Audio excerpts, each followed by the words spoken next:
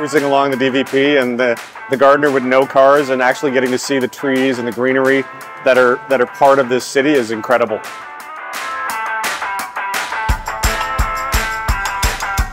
It's a great bonding experience for our family, but more importantly, it's a great fundraiser for a very good cause.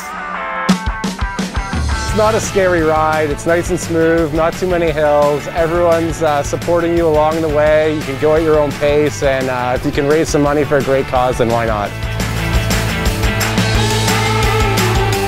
We hope to see everyone here next year, June 2nd, 2024.